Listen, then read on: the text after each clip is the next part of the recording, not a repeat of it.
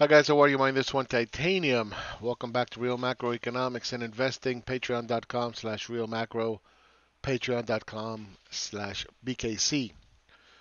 So, Fed Pal tells 60 Minutes he's not out of ammunition to fight the recession. What the fuck? He's not out of What did the first ammunition? Do you realize that we went from a balance sheet on the Fed of 3.8 trillion to 7? Do you realize we spent $1 trillion in a month? We didn't do that in all of 2009. You realize that? That's 4.2 trillion. You realize that the Fed has already told us and the Treasury has told us that we're going to spend 3 trillion by June. It's another 2. So that's going to be assuming that the Fed balance sheet, which you won't, but assuming the Fed balance sheet stays at 7 and we go from 1 trillion to 3 trillion, that's going to be 6.2 trillion. Actually, no, 7.2 trillion in 3 months. When Trump was telling you it's a liberal hoax, when Trump was telling you it's just the flu, and I was telling you no, I told you on my Twitter, this is going to be a disaster, a socio-economic disaster. I told you this in January, I told you this in February. I turned bearish in September. Market kept going up and up and up and up and up. What did the Fed tell you? The Fed told you that this is the lowering of interest rates in July was a mid-cycle adjustment in the middle of a bull run. September, they told you the repos were just temporary. Don't worry about it. It's no big deal. And then they kept raising the limit of the repos. September, October, November, December, January. They told you it's not QE. It was QE. They told you in January. The Fed told you in January. No further rate cuts for the next 3 years. How did that work out? Not very good. So you see, they don't know what they're talking about. They don't have a clue as to what they're talking about. How many people sat here and told me over the years about MMT how government debt is our savings? Really? So tell me how much of this $4.2 trillion is our savings?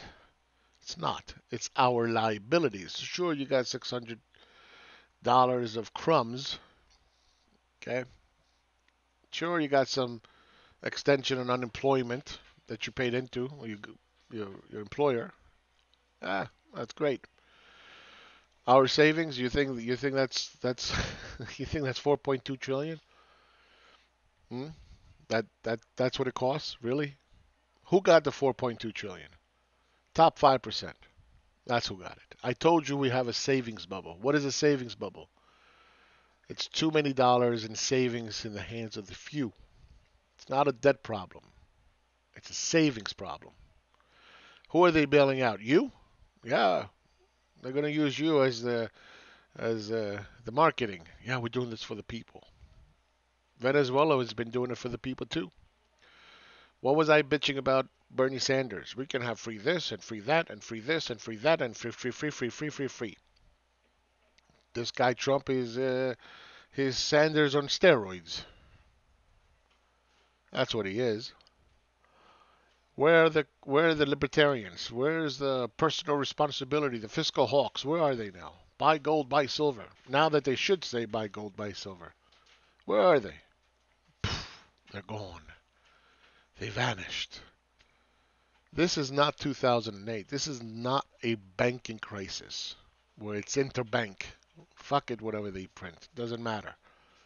This is a real economic problem. And this is why I said MMT and Austrian and everything in between and all these economic models and theories and bullshit. It's crap. It doesn't work. Because in the real world, real bad shit happens. And you don't know what real bad shit is going to be. I don't know. I never knew about coronavirus. Was I among the first to recognize it as a problem? Yes, I was. I knew of nobody that sat here and talked about coronavirus as being a deep socioeconomic problem. Nobody. I asked my friends, what the fuck, man? Why is the market going up? Don't they realize what this means?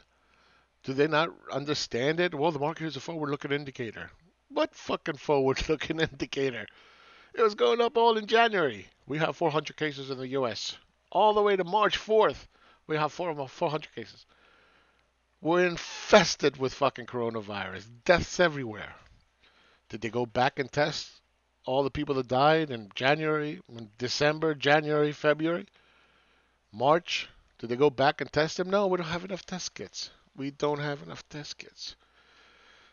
The greatest economic superpower in the history of mankind, 5% of global population producing 25% of global GDP.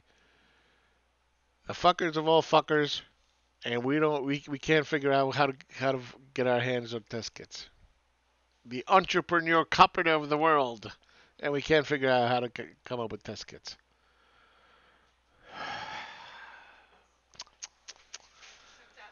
And here we are, and you're telling me about how MMT is this great, wonderful, fix all ideology, how we're just going to print money and create an economy. You cannot do it. I've told you this a billion times.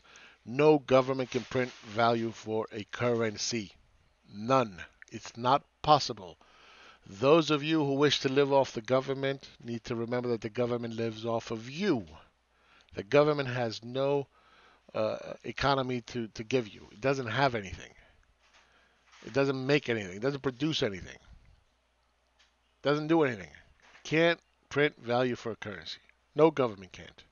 Can. It's only the private sector that can do it.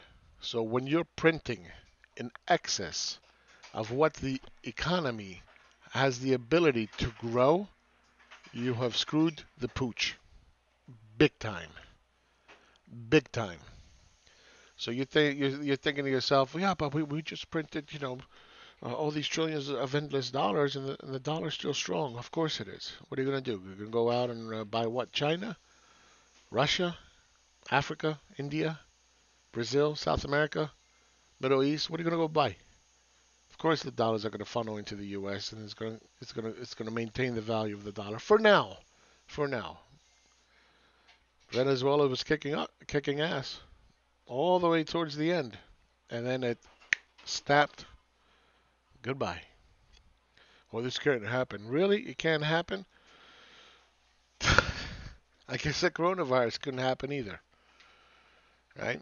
I guess the fact that we can't find masks to give to people, it cannot happen in the U.S. We're too powerful. We're too wonderful. We can't produce effective tests kits. You think it's in anybody's interest to go back and test of all the people that actually died from coronavirus? No, no. We're ramping up testing. My father died from coronavirus. He went into the hospital 3 times. And they didn't test him, even though he had all the symptoms. They didn't test him till the 3rd time. It was too late. And he died. So don't tell me about coronavirus. It's a rapid inflammation of your internals that the body goes in freakazoid mode and everything just goes in flames. Done. So fast, so rapidly. I was talking to him 8 o'clock at night. A few hours later, he was fine. A few hours later, he's in an incubator, ventilator, incubator, on a ventilator. A couple of days later, he died. What do you know about coronavirus? Nothing. Nobody knows anything about it. It's a novel virus. Nobody understands it yet. But apparently, the Trump bots do. They know everything about it. They're marching with their guns up in fucking City Hall. Woo, yeah, let's open up America. Really? Did we ever lock down? Well, yeah, we did. Really? This is a lockdown? You've been to China, my friend? I've been. I know what a lockdown looks like. Go to Asia. They'll explain to you what a lockdown is. They'll tell you all about wearing masks, testing, tracing. They'll tell you all about it. They'll explain it to you. What, we didn't know how to do that? No. They were just lying to you. They were lying to you all of January, all of February, most of March. We didn't start testing till March 16th. And now they're telling you to drink Clorox and put a fucking light up your ass. And they're going to print money and they have a lot more ammunition, a lot more trillions of dollars to give to themselves for the top 5% while you get the finger. With 30, 40 million people going to be unemployed, 25% is what he says here. Unemployment can be as high as 25%, while the economy could contract 30% or more in April and June quarter. Wow. Wow. What an insight. Remember in July, this mid-cycle adjustment of interest rates? Yeah. Yeah, that worked out great. And that's the difference. That's the difference between me and everything else. I am original. I don't sit here and pretend I have a crystal ball. I don't pretend to sit here and have some model that I follow or some theory that I follow. Okay?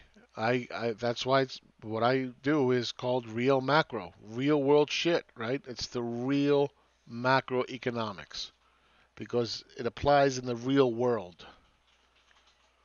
That's the point. Dynamic analysis. And you guys been sitting here, your MMTers. Oh, government debt is our savings. Really? Tell me about your savings now with the $6 trillion running around. Whose savings is it? Yours? I don't think so. I don't think so. You're just sitting there getting crumbs.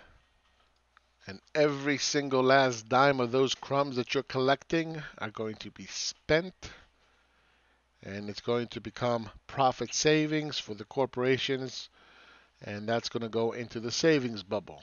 And that's why you have the stock market going up. And if you look at the stock market, it's only 5 stocks that are going up, and everything else is a disaster area. And if you don't believe me, well, open up your 401k. Tell me how that looks. Looks like a city in Syria. That's what it looks like. It's a disaster area. It's all red. How do I know that? How do I know that? Because I can read a chart. I know what's going up, and I know what's not going up. You think this is a V-shaped recovery? This is 5 stocks. That's what you're looking at. This is not a V-shaped recovery. This is 5 stocks. That's what you're looking at. And this is going to go like this. And then all of you little MMTers, when you're sitting here screaming and, oh, it's the end of the world, because you will get there. Now, you got the nibblers, you got the buy the dippers, you got I'm buying distressed assets and all this bullshit. Buy when there's blood in the street and all these idiots. And every single one of them have gotten wiped out, okay, because it never recovered. This is more of a reality of what actually happened for the buy the dippers. Okay, the small caps are telling you more of what reality is versus the Nasdaq, but the reality is that when all of you people are finally like, oh, this is horrible, this is never going to recover, this is a Great Depression and steroids, and then I'll be telling you, you know what, it's time to buy. This is the time, and then the market will keep going down, and I'll be like, no, it's time to buy. It's time to buy. And you'll be like, no, Nick doesn't know what he's talking about, just like you were telling me in September, October, November, December, January. Oh, the market's going up. Oh, the market's going up. And now you're sitting here seeing what reality is. Nick, you're not an economist, really? What economist called what I called? Nobody. Nobody. I've accomplished every single task that I set out when I first started this service. Every single one. I said I'm going to call the top, and then I'm going to be done. I'm going to prove MMT wrong. When I figured out that MMT, because initially I started to prove MMT right, but that wasn't possible. And I said, I'm going to prove MMT wrong. It's wrong, and it is wrong, and you can all see it. And I never thought in a million years that I'm going to have such a wonderful opportunity to prove it to you all. Never, never, never, never, never did I think that that was going to be the case. That you're going to have the entire global economy, the number 1, 2, 3, and 4 economies on the planet, shut down, global trade out the fucking window, government printing money, Fed printing money, and you will have no economic impact from those dollars that are being created. None. You would see with your own eyes that those $6 trillion are not your savings. They're your liabilities, and it's the savings for the top 5%. I told you this. I told you stocks would go up because that's what deficits do. They pump up asset prices. They don't grow the economy. And that's exactly what's happening. Exactly what's happening. If it was not for this $6 trillion, you know where the stock market would be today? Do you? It will be 70% down. This is far worse than it was in 2008.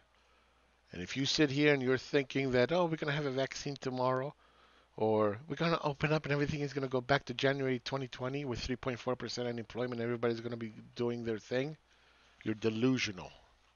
If you think earnings per share are going to rise anytime soon, you're delusional. Look at the M2 money supply, skyrocketing. Where's the economy? Non-existent. You are stuck with this Fed, with this government that's pumping out trillions like it's candy, and MMT telling you all this bullshit how it's our savings. You're stuck with these people, with these incubator economists who are just going to keep telling you that, yeah, we have more ammunition. We can just keep pumping out trillions of dollars and we're going to grow the economy, and a bunch of liars, right? That's who you're stuck with. And the reality of the situation is the economy does not go into a recession because of the Fed, and it doesn't come out of the recession or depression in this case because of the Fed. It's not why. It's a big fucking mistake to believe that. Economies are living, breathing entities. Okay? Can they be assisted by money printing? Yes, they can. Absolutely, it can be assisted, but at a cost. At a cost. There's always a cost to everything. Nothing is free. But the cost that we're paying right now, all these endless of trillions of dollars, is too grave. You're not going to get an economy. The economy is never going to grow at the same rate as the money supply. And that, my friend, is the beginning of the end. That's the snap moment. And that's why I told you this again. I told you straight up, the more money you print, the more you need to print. That's why in 2009 we had $1 trillion in all of our deficits for that year, and we did it in a month. In a fucking month, we spent $1 trillion. We're not even counting about the fucking Fed QE, 3.2 trillion. Forget about that.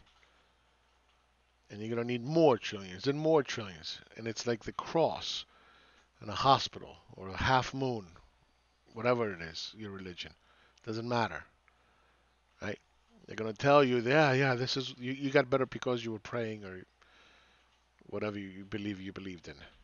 Not because of science.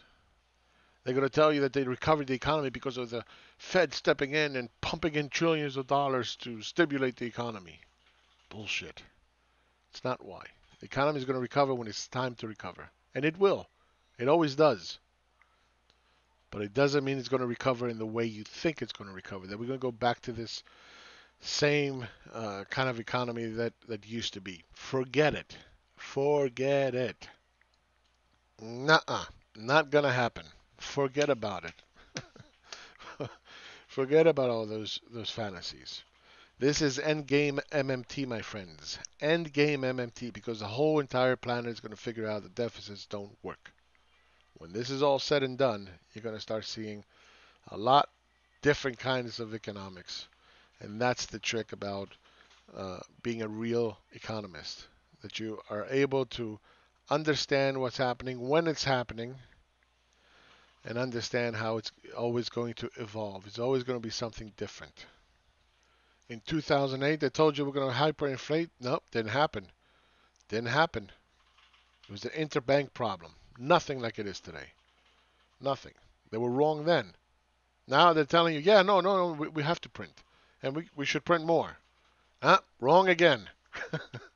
Every fucking time they get it wrong. So anyway, I'll stop the video here. You guys heard enough of me, but It's very frustrating when I'm sitting here and I've been telling you for years, and all I get is these idiots that just keep coming in, posting up stupid things, sending dumb messages, and they don't have a clue as to what they're talking about. So you guys can go out and quote everybody and give both sides of the story and to be fair this and to be fair that and come up with all your bullshit. Doesn't matter. You don't know what you're talking about. You'll never know what you're talking about. And that's why you got to sit there and quote other people. And that's why you got to sit there and give both sides of the stories and say there's too many moving parts and there's too many this and this. No, there isn't. None of that stuff.